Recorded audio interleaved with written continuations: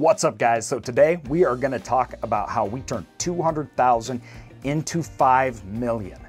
That's right. It's a crazy, awesome story, and I'm excited to dive into it. We're going to go through all the numbers, what happened. But before we do that, please like, subscribe. Remember, that's the currency of YouTube. So let's appease the YouTube gods. Thanks, everybody. Okay, so how we turned 200,000 into really over 5 million. It's an interesting story, and I'm really excited to dive in. It shows the power of real estate and especially the power of storage, what we were doing, and we didn't know a lot when we got started. Okay, all right, that's an oversimplification. We didn't know what we were doing at all. We had bought a small storage facility in a really rural town, and we had bought it for $665,000. We put down $200,000 on it. Now, it was going okay. It paid off debt. The customers took care of everything. This was a small facility, gravel, drive up, off a road. There was no real operations. It was unmanned, and we were remote operating it. It was very far from where we lived. Now, at the end of the day, we decided we don't know where this is going to go, and I think some of our assumptions were wrong, so we sold it. And we sold it actually for $40,000 less than we bought it for. But because it paid off debt and everything, we still made a profit, which is great because what happened next was incredible. We took what we learned from that asset and said, here's things doing wrong, and we said, what would make this asset work really well in a different place? And this was honestly what really made the money. It was the education that we got from this first deal. We took that 200,000, we found a spot that we said, this has better demographics, we think there'll be larger areas to grow, we could probably up revenue in this area. We 1031 exchange, so we paid no taxes, and we rolled it into another facility at 1.4 million. And we put $290,000 down after closing costs, everything else.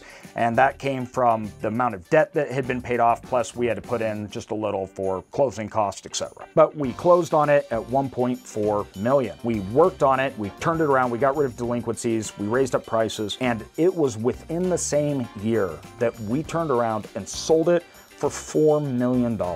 We found out things we didn't like about that asset, things that we said, hey, these strategies would work a lot better in a different scenario. We don't want to be stagnant. We can get a higher price. We use our money. So we sold that, got $1 million now out of it. Within a year, 1031 exchanged that $1 million into another facility. Now, this facility was a much larger facility. It cost $4 million. We put $1 million down in it. It was roughly about 65,000 net rentable square feet. Now on this facility, we worked really hard to increase prices. Things didn't go as we thought that they would. There was office space. We lost a bunch of office tenants, which we had to try to make up. And the office space was roughly about 10 offices within the storage building. We don't do offices, so we just kind of let them go. Now we made up for that revenue in our rate increases and running the storage facility as well. But we also lost revenue in a U-Haul dealership that was on it, that they had multiple people running it. It was kind of a mess. It didn't make a lot of money, but when you're paying for an asset and you're getting $20,000 in revenue and you're buying it on a cap rate, that's a lot of money. That's hundreds of thousands of dollars of value that we paid that we lost. So we had to make up for those things in our rental process, getting new tenants in, upping the rents, right? And we did that. We came in with our operations, we focused on marketing, we focused on training the manager. At this location, we had a manager. At the other two, we did not. And we really got that revenue up. In fact, we got it up enough to where we could expand the facility. There was an old shop and some vacant land on it. We tore that down. We added another roughly 6,000 square feet of storage, which we knew which units were in high demand.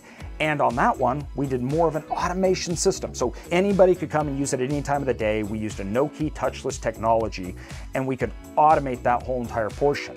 And we could charge higher prices for that luxury. So now today, where does it sit? Now, this is all right around a 7-year process. Today, we're at 71,000 square feet. The gross monthly revenue alone is at $61,000.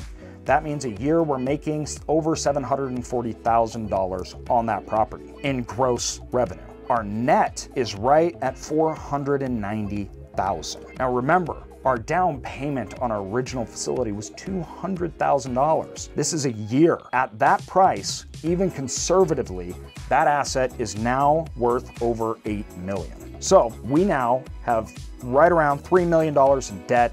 That's $5 million in equity that we can now use to go and buy tax-free another facility, which we did. Now, I'm not going down that road, and I'm not going to include all of that, because then it's not actually $5 million. It's more than that original $200,000 made us. That is incredible. You're talking about almost $800,000 a year, not including all the other assets that we purchased by putting down payments from the equity tax-free from this asset. That is the power of real estate. That is the power of making good decisions. When you know that that asset's not going anywhere, don't hold it, cut your losses, and take what you learned and use it. Compound your money, but also compound your knowledge. Now, in my book, Growing Wealth and Self-Storage, you can get it on Amazon.